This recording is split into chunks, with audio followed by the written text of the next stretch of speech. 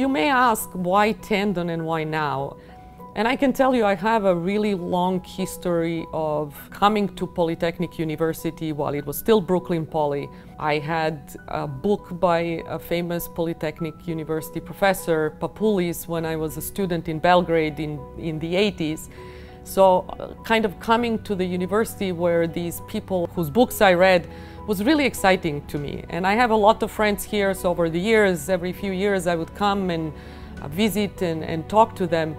And I really always loved the school. When I read during my interview about the diverse population, I was really truly impressed. Our motto is born anywhere, made in Brooklyn. This really speaks to me on a personal level. The reason why I came to New York is because I love the idea of being in such a multicultural and diverse environment, and I have really never stopped being excited about this.